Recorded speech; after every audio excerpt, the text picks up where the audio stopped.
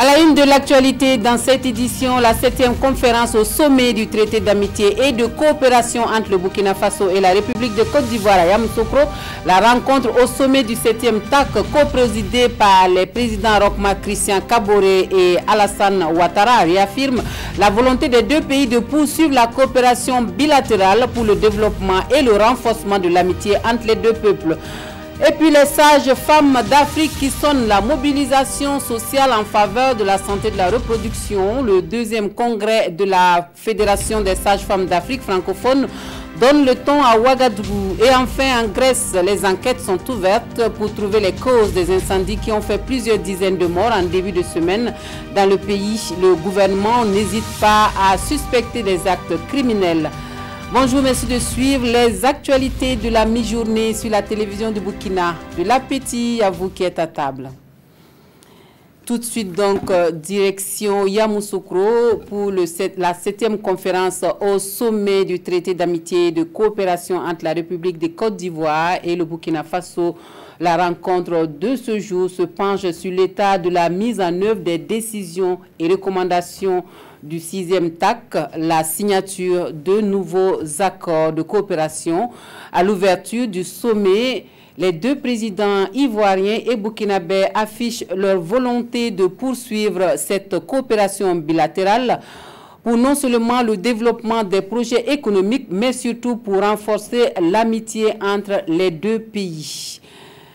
Nous reviendrons sur les discours des deux présidents au cours de ce journal.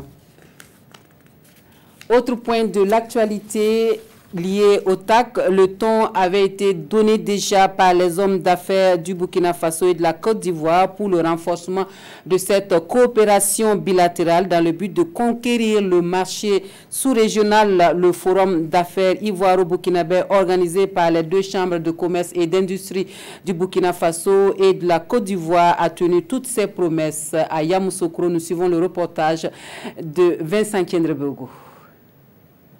Plus d'une centaine de chefs d'entreprise burkinabés ont fait le déplacement de Yamoussoukro pour le Forum des hommes d'affaires ivoiro-burkinabés. Ce forum, co-organisé par les chambres de commerce et d'industrie des deux pays, est la concrétisation de l'une des recommandations du TAC en 2017. L'objectif, rapprocher les businessmen de ces pays. Nous sommes convaincus que ce forum économique permettra de renforcer les partenariats existants entre les entreprises burkinabées et ivoiriennes, permettra aussi et surtout de nouer de nouveaux contacts d'affaires afin d'explorer les possibilités d'alliances économiques, stratégiques à travers les joint ventures, la co-traitance et la sous-traitance pour l'exécution des projets dans nos deux pays et voire dans la sous-région. Ce forum qui relève du secteur privé bénéficie du soutien des gouvernements de Côte d'Ivoire et du Burkina avec la présence effective des premiers ministres Amadou Gon Coulibaly et Paul Kabatieba à l'ouverture des échanges. Plus qu'un forum, cette rencontre sera également une occasion, entre autres, de mettre en évidence les réalités et les opportunités d'affaires dans les deux pays. Et également de mettre en relation les hommes d'affaires, les entreprises du pays dans la rencontre B2B, de favoriser la mise en place de projets structurants à vocation sous-régionale pour le développement du secteur privé ivoirien et burkinabé. Et je voudrais formuler le vœu, monsieur le Premier ministre, mes chers frères, que nos champions ivoiriens et burkinabés se donnent la main pour aller conquérir tous les marchés dans l'espace ivoirien et dans l'espace ivoirien. Se mettre ensemble pour conquérir le marché sous-régional, c'est l'ambition exprimée par les opérateurs économiques et les politiques ivoiro-burkinabés. Séance tenante, les présidents des deux chambres de commerce ont signé une convention pour l'organisation du Grand Forum économique Africalia en Côte d'Ivoire en 2019. Et voici donc pour vous les extraits des présidents Alassane Ouattara et Roch-Marc Christian Kaboré à l'ouverture de la 7e conférence au sommet du TAC à Yamoussoukro il y a quelques instants. Nous suivons les extraits. Cette réunion qui se tient à quelques jours du 10e anniversaire de cet instrument majeur, signé le 29 juillet 2008, est le témoignage du lien fort qui unit nos deux pays. 10 ans d'un traité qui a su s'adapter aux contraintes des différentes époques et qui, j'en suis convaincu, portera encore pendant longtemps notre ambition en faveur du développement de nos pays et du bien-être des peuples ivoiriens et burkinabés. À l'occasion de la 6e conférence tenue à Ouagadougou, nous avions pris des engagements sur plusieurs domaines de coopération et posé les jalons pour des relations ivoiro-burkinabées porteuses de paix, de prospérité et de cohésion dans la sous-région et en Afrique. Notre traité fêtera bientôt ses 10 ans d'anniversaire cette année et nous devons nous en féliciter car nonobstant les difficultés qui ont émaillé son fonctionnement, la force de l'amitié et le dialogue ont toujours pris le dessus. Avec la présente rencontre, une bonne occasion nous est offerte pour faire le bilan de la mise en œuvre de nos engagements, évaluer nos potentialités de développement et ouvrir les perspectives nouvelles au TAC. Nous reviendrons plus largement sur cette 7e conférence au sommet du TAC dans nos prochaines éditions. Nous restons dans l'actualité du TAC et en Côte d'Ivoire, les femmes de la diaspora burkinabé s'organisent pour se faire une place au soleil. La Fédération des femmes leaders fait de la promotion de la femme son cheval de bataille. Créée en 2016, elle compte à son actif plusieurs actions sur le terrain, notamment l'appui à l'autre moitié du ciel dans l'obtention d'actes de naissance. On fait connaissance avec la FLAP-BC dans ce reportage de Bilidou Bazongo et Moussa Sano. À Abidjan, ici la communauté burkinabé est organisée en plusieurs associations. La Fédération des femmes leaders d'associations burkinabé de Côte d'Ivoire, la FLAP-BC, est une d'elles. Créée en 2016 et regroupant plus de 30 associations, la fédération est dirigée par cette femme. On a mis cette fédération en place surtout pour être ensemble d'abord, s'unir et regarder dans la même direction. Parce que comme l'adage le dit, l'union fait la force. Il n'y a jamais eu de fédération en Côte d'Ivoire, c'est la première fois qu'une fédération ait vu le jour. Du social à la sensibilisation en passant par la formation, la FLAP-BC mène plusieurs combats. Une de ses activités, l'appui aux femmes dans l'obtention d'actes de naissance pour leurs enfants. Grâce à ce qu'on a pu réaliser jusqu'à maintenant, au moins il y a presque une centaine d'enfants qui peuvent, on peut les dire aujourd'hui qu'ils sont reconnus comme des citoyens normaux dans la vie. Et ces enfants-là, ils vont à l'école. Vraiment aujourd'hui, nous rendons grâce à Dieu pour nous avoir permis d'être à la FLAP-BC, au cœur de laquelle association se trouve une dame au cœur d'or. Vraiment, si on avait eu la chance d'avoir une femme comme ça, depuis longtemps, on serait devant comme les autres. Pour arriver là, la FLAP-BC est toujours à la recherche de partenariats.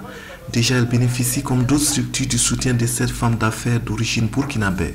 Moi, je suis beaucoup plus à l'aise pour parler sur les problèmes d'autonomisation de femmes, de développement de projets et de développement d'entreprises.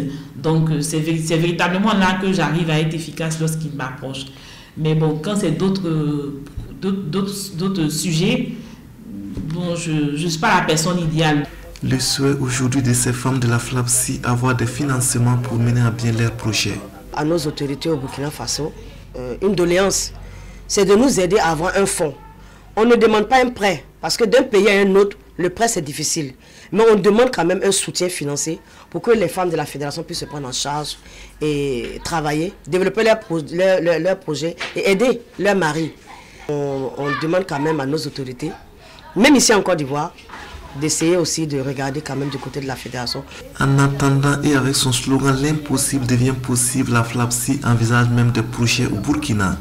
Dans l'immédiat, il s'agit notamment d'une opération de don de sang et des accords de partenariat avec des structures. Retour au Burkina Faso où les sages femmes d'Afrique francophone se sont donné rendez-vous à Ouagadougou pour le 2e congrès de leur fédération. Réunies autour de l'épouse du président du Faso, elles sonnent la mobilisation en faveur de la santé et de la reproduction. Elles sont venues de 17 pays pour cette rencontre. Sur la cérémonie d'ouverture, nous suivons le compte-rendu de Konsoun Koulibaly et Nathalie Savatogo. Les sages-femmes d'Afrique francophone réunies à Ouagadougou. Pendant 72 heures, elles vont mener ensemble la réflexion sur le rôle de la sage-femme dans la mobilisation sociale en faveur de la santé et de la reproduction. Les sujets qui seront abordés, il y a d'abord la problématique de la réduction de la mortalité maternelle, néonatale et infantile, les déploiements des sages-femmes qui constituent aujourd'hui une problématique toujours par rapport à la réduction de la mortalité maternelle, néonatale et aussi la mobilisation sociale par rapport à la santé de la mère et de l'enfant, par rapport à l'implication des communautés pour accompagner les agents de la santé, parce que les agents de la santé à eux seuls ne peuvent pas réduire les taux de mortalité maternelle, néonatale et infantile. Donc on a besoin du rôle des différents acteurs de la communauté. Le gouvernement burkinabé constate déjà des efforts pour rendre accessibles les soins de santé de qualité aux populations, dira l'épouse du chef de l'État. Il en est de même en matière de planification familiale. Sika Kabore dit placer la femme au cœur de son combat. Un combat contre le lévira, les mariages précoces, l'excision et les différentes autres formes de violence faites aux femmes. Le congrès de la Fédération des associations des sages-femmes d'Afrique francophone constitue ainsi pour moi une nouvelle tribune de plaidoyer auprès de nos autorités, qu'elles soient politiques, administratives, coutumières, religieuses, et de même qu'auprès des acteurs de la société civile, afin qu'elles créent davantage de synergie par des actions fortes pour éliminer totalement ces pratiques humiliantes et dégradantes dont sont victimes les femmes et les jeunes filles. L'enjeu de ce combat, c'est d'abord la survie de la mère et de l'enfant. Et dans cette dynamique, Sika Kabore entend particulièrement s'impliquer dans la lutte contre la transmission du VIH-Sida de la mère à l'enfant. En ma qualité d'ambassadrice de bonne volonté de l'ONU-Sida pour la prévention de la transmission de la mère à l'enfant du VIH-Sida, je me tiens résolument à vos côtés pour mettre fin à ce mode de passage du VIH, base de certains décès infantiles. Cette réunion de Ouagadougou va permettre d'aborder les questions essentielles pour une maternité sans risque. L'épouse du chef de l'État exhorte donc les sages-femmes humaniticiens de l'Afrique francophone à donner le meilleur d'eux-mêmes pour qu'en son terme, ils soient suffisamment outillés pour un dispositif de prise en charge plus performant. À l'occasion, la directrice générale de l'ONG Guipaïgo et la présidente de l'association burkinabé des sages-femmes humaniticiennes d'État ont été élevées respectivement au grade de l'étalon et chevalier de l'ordre de l'étalon. Autre point de l'actualité, le président de l'association des municipalités du Burkina Faso s'imprègne des réalités quotidiennes des collectivités territoriales dans le Sahel. Herman Baywinde échange avec les maires des communes de la région et ensemble des propositions sont faites pour la bonne marche des différentes entités et partant de l'AMBF. Souleymane Kwanda, Laza Sanou et Sienou Tiem Touré. C'est la région du Sahel qui a été choisie pour abriter le lancement de la visite de travail de l'Association des municipalités du Burkina Faso, AMBF. Notre visite ici, c'est une réunion vraiment de travail pour échanger avec les élus de toutes les communes de la région. Nous pensons que cette région qui est à la ligne de front doit être encouragée et également soutenu. C'est pourquoi nous avons tenu à commencer par cette région-là pour dire à nos frères du Sahel que malgré les difficultés de tous les jours, que ce soit sur le plan sécuritaire, que ce soit sur le plan climatique, nous sommes solidaires avec eux. Une visite de travail qui rencontre l'assentiment des élus locaux de la région. C'est un honneur pour nous d'accueillir la toute première sortie du bureau national, en tout cas de manière officielle, pour venir superviser nos activités et échanger avec nous. sur le fonctionnement parce que c'est quand même une association. Et c'est normal que le niveau central se porte au niveau régional pour voir ce qui s'y passe. Voilà, donc vraiment nous sommes honorés pour cela. Et ce n'est pas la première fois que nous sommes honorés. C'est la deuxième fois en 2018 que le Bureau national nous honore. Après Dori, Kaya et Zignare recevront respectivement le président national de l'Association des municipalités du Burkina Faso dans le même esprit de la visite de travail. Et puis, actualité environnementale avec ce dialogue politique en cours sur l'économie verte. Le but de la manœuvre, c'est d'offrir une plateforme d'échange aux décideurs politiques et aux partenaires pour la formulation de propositions à même de soutenir la transition vers une économie verte. C'est une ambition de l'ONU Environnement qui se réalise à travers ce projet que nous précisent Siedi Larégien et Maxime Zongo. Offrir une plateforme d'échange aux différents intervenants dans le secteur de l'environnement, c'est tout le sens de cette initiative. Une concertation qui va ainsi permettre de formuler des propositions idoines à même de contribuer à l'atteinte de la transition vers une économie verte. Ce dialogue-là vient confirmer donc les ambitions de notre pays en matière de transition vers une économie verte et inclusive.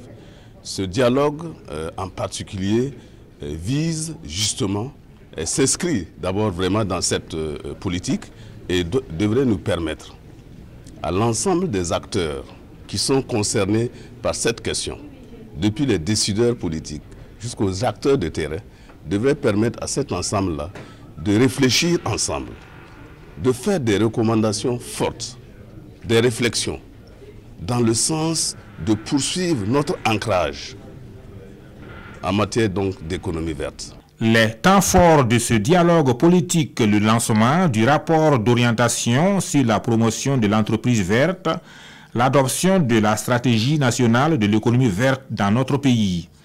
L'ambition à terme, le développement à grande échelle d'entreprises vertes à travers l'exploitation durable de nos ressources locales.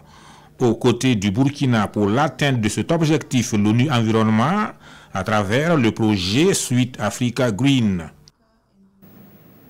Et hors de chez nous, les incendies meurtriers en Grèce auraient-ils des origines criminelles? C'est la question que se pose le gouvernement qui a ouvert des enquêtes sur le sinistre qui a fait plusieurs dizaines de morts en début de semaine. La côte orientale d'Athènes complètement calcinée.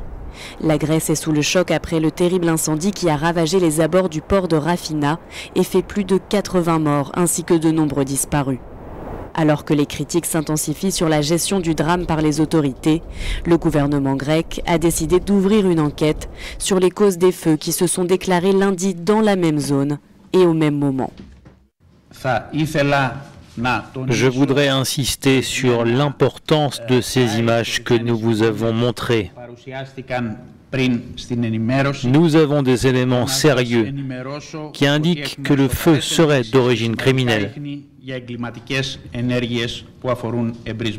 Avec l'appui des cartes satellitaires, le ministre grec a insisté sur les 13 feux qui se sont déclarés en Attique en même temps et sur la violence des vents.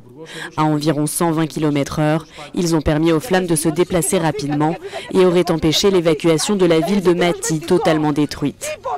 Des arguments qui ne suffisent pas pour calmer la colère des riverains qui, de leur côté, se sont sentis abandonnés. Près de 2500 maisons ont été fouillées sur la côte sinistrée. La moitié d'entre elles sont inhabitables en l'état et les secours continuent de ratisser la région à la recherche d'autres victimes.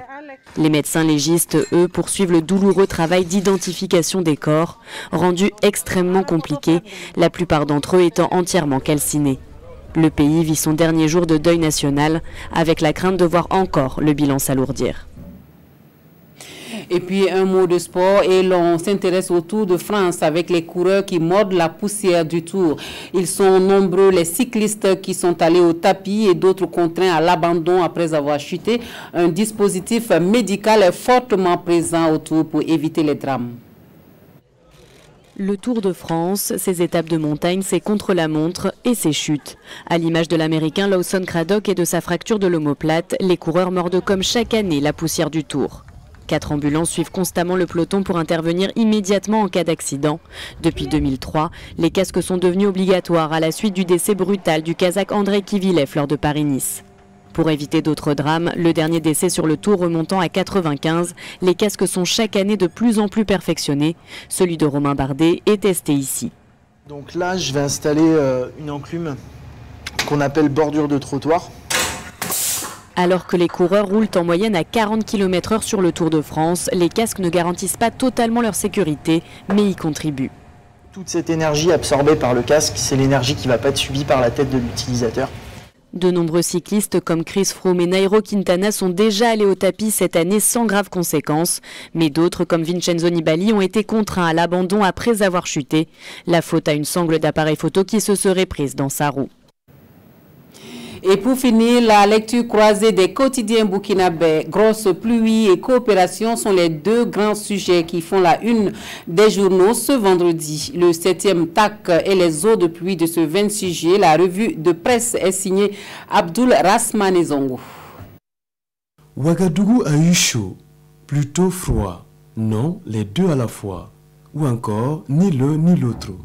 En attendant l'issue de ce débat passionnant, certaines images contrastantes, immortalisées par l'observateur, révèlent un tsunami ce jeudi 26 juillet à Ouagadougou.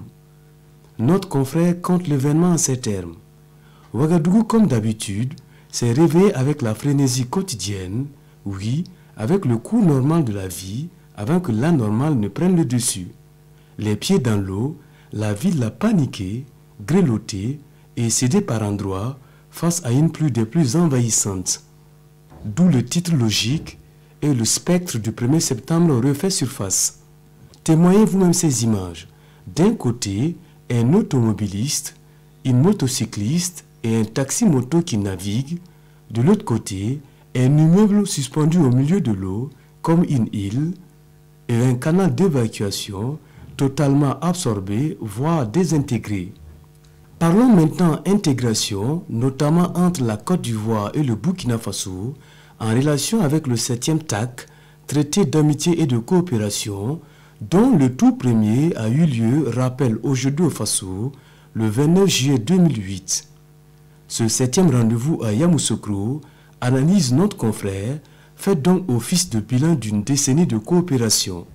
Et le Premier ministre burkinabé note aujourd'hui au Faso, distribue joyeusement de bons points au TAC, je cite, « Le couple ivoiro-burkinabé est un bel exemple d'intégration réussie, se félicite-t-il, avant d'ajouter que le TAC a fortement contribué à rapprocher les deux peuples. » Pour son homologue ivoirien, Amadou Gon Coulibaly, il faudra analyser et passer en revue les grands projets d'intégration, mais aussi examiner de nouveaux sujets de préoccupation, tel le terrorisme.